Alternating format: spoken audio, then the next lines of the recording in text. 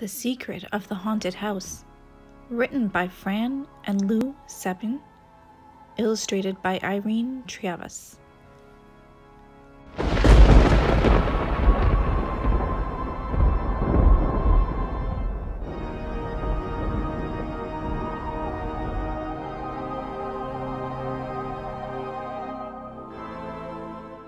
Everyone said the old Smith house was haunted. That did not frighten Mike. "There's no such thing as a ghost," he said. "Then why won't anyone go in there?" Sue asked. "Because they're scared to," Sam said. "Well, I'm not," said Mike. "I'll go in any time." "Okay, I dare you to go in there tonight," Eddie said. "Okay, I will," Mike answered. "That's not fair," I said. "The Maple Street Six stick together. If Mike goes, we all go. I am the president of the Maple Street Six Club. My name is Sarah." I asked for a vote. We all voted to go into the Smith house. "We need flashlights," Annie said. "And food. Don't forget food," Sam said. "For hungry ghosts?" Sue asked. "No, for me," Sam told her. After dinner, we met at the clubhouse. Eddie, Annie, Sue, and I had flashlights. Sam had a big sack. In it, there were apples, cookies, a bag of pretzels, and 2 salami sandwiches. "Oh, look, Sam brought food for all of us," Sue said. Sam's face turned red. "Well, you see, never mind, Sam," I said. "We won't want any food unless we get stuck in the house all night." Sam smiled, and he hugged the sack to his chest. Just then, Mike rushed in. He was holding a baseball bat. "Isn't it a little dark to play baseball?" Annie asked him. "You told us you weren't scared," Eddie said. "What is the bat for?" "Well, I couldn't find a flashlight," Mike said. "Anyway, I know that Sue is scared, so I took the bat to protect her." "Sure," said Eddie. "I think that was very nice of you, Mike," Sue said. "All right, Maple Streeters," I said. "Let's go." Nobody had lived in the Smith house for years. The big garden was filled with junk. There were tin cans, a wagon with no wheels, an old kitchen sink, car tires, and a rubber boot. The weeds were taller than any of us. The house was just as bad. The front steps were broken, the windows had holes, and the whole place looked sad. Right in the back of the house, there were woods. We did not want to go back there. "Come on," said Annie. "The front door's open." She turned on her flashlight. We followed her along the weedy path, up the broken steps, to the open door. Scritch, scritch.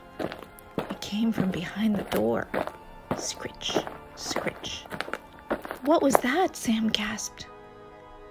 "There's a ghost!" Mike cried. "I'm getting out of here," Sue whispered. Suddenly, a flash of fur flew through the door. It was a cat. "There's your ghost," I said.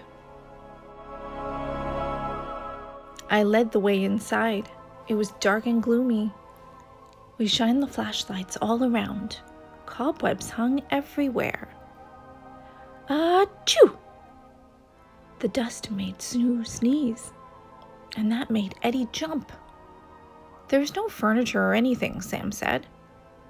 "Yeah, there's nothing here," I said. "Let's go home." Annie shook her head. "Wait a minute.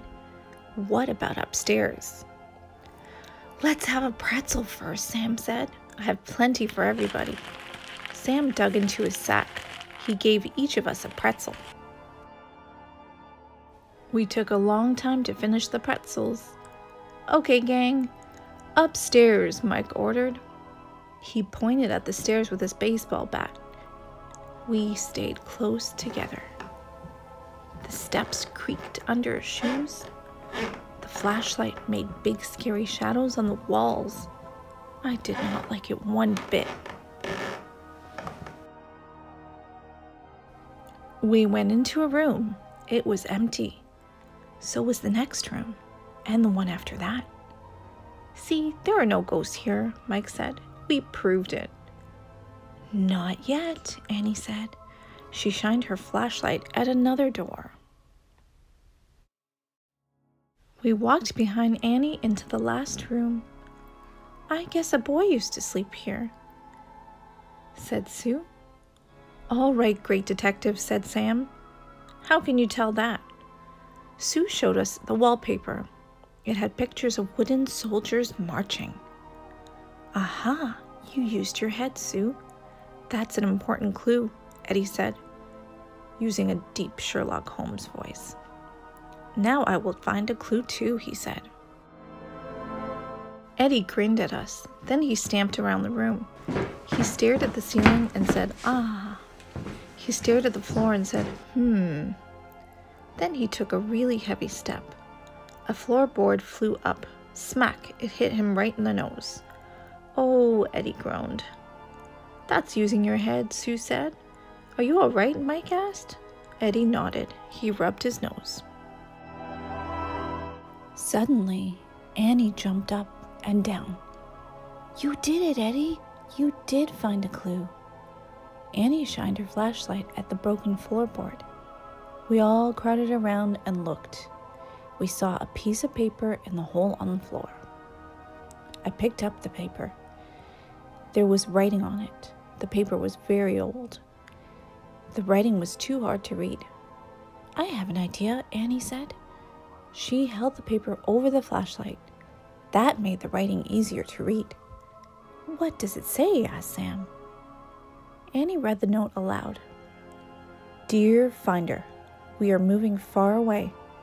I put all the treasure under the oak tree in the back. John Smith. Treasure? There's buried treasure in the back of this house? Mike whispered. Wow, we're going to be rich, Eddie shouted. Yahoo, yelled Sue.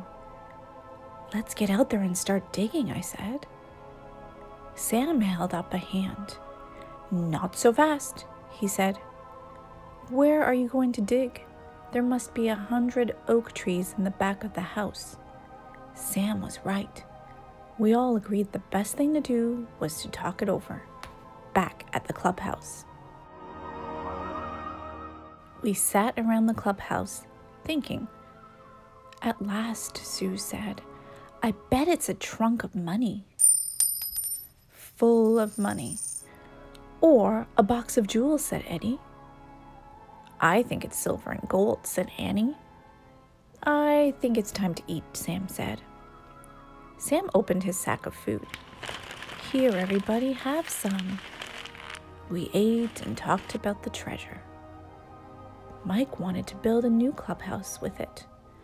Annie wanted to buy a big sailboat. We could use the money to go to the North Pole with sleds and dogs, said Sue. First, we have to find the treasure, said Sam. Let's meet in front of the Smith house tomorrow morning, I said. 10 o'clock. Bring shovels and lunch. Everybody got there early. We walked around to the back of the house. The sun was shining. Even so, the place looked spooky. Now let's find an oak tree and start, said Eddie. Here's one, Annie called out. All 6 of us dug up the ground around Annie's oak tree. No treasure. We dug near another oak tree, and another, and another. We dug a lot of holes, but we didn't find anything. Gosh, this is hard work, Mike panted. It must be time to stop and rest, said Sue. And eat, said Sam. And that is just what we did. After lunch, I was looking for more oak trees. Then I saw them. Holes, lots of holes in the ground. Somebody else was digging for the treasure. Maple Streeters, come here, I called as loud as I could. They all rushed up. Everybody saw the holes. I bet the treasure was found already, Mike groaned. We're too late, grumbled Sue. $1 million gone, wailed Eddie. We felt glum. Let's go home, Annie said. You said it, Sam answered. His face brightened. Hey, we didn't have any dessert. You can all come to my house for ice cream. Suddenly we heard a sound like someone walking in the woods. Quick, everybody hide, Sue said. We ducked behind some bushes and held our breath. Then we saw him, a big man, carrying a bucket and a shovel. He had a long face and a shaggy head of hair. I giggled. I couldn't stop myself. Then Mike giggled too. Who's that? The man said. We stopped giggling and did not move. I said, who's that? The man asked again. Ooh, it's the ghost of the Smith house. Beware. That was Eddie, the club comic. I did not think he was being very funny. The man came closer. He peered into the bushes. Come out, he said. I won't hurt you. Eddie stood up. He was shaking. I didn't mean any harm. Honest, mister, he said. What are you doing here? The man asked. We found the note, Eddie told him. So we came out here to dig. We're looking for the same thing you are. We? Said the man. Are there other people with you? I stood up. Yes, there are 6 of us, I said, trying to sound brave. The other kids came out of hiding. And our parents know where we are, Annie said. So don't try anything, Mike added. Try what? Looking for what? The man looked puzzled. Then he laughed and said, Oh, I see. You're playing games with me. He started to walk away. Just a second, mister. What are you hiding in your bucket? Sam asked. Yes, let's see what the treasure looks like, said Sue. She walked over to the man and looked in the bucket. Yeesh, she said, turning away. We hurried over to see what the man had. Worms, shouted Annie. Worms? What kind of treasure is that? Mike asked. I wouldn't call them a treasure, the man said, but they're great for fishing. Then he asked, What treasure are you looking for? We told him about the note in the Smith house and the oak tree and the holes we dug. The man smiled. Then he started to chuckle. Come with me, he said. He waved at us to follow him. I think I can solve your mystery. We walked a short way into the woods. Then the man stopped. He was under a really tall oak tree. Next to it were 3 large rocks. Okay, kids, the man said. This is it. He began to dig a deep hole between the tree and the rocks. Soon we heard a clink. The man put down his shovel. He put both hands into the hole and took out a rusty metal box. The man put the box on the ground. Here is the treasure, he said. He opened the box. Inside were flat pieces of stone. They rattled when he shook the box. That doesn't look like treasure to me, said Sue. These are real Indian arrowheads, he said. They're worth a lot to the boy who buried them here.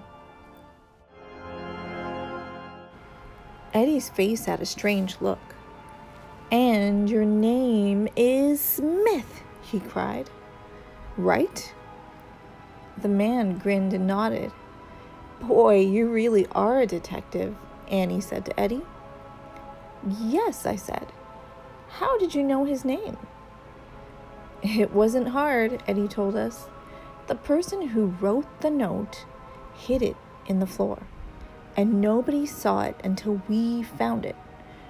But this man knew where the treasure was buried, so he has to be the one who wrote the note.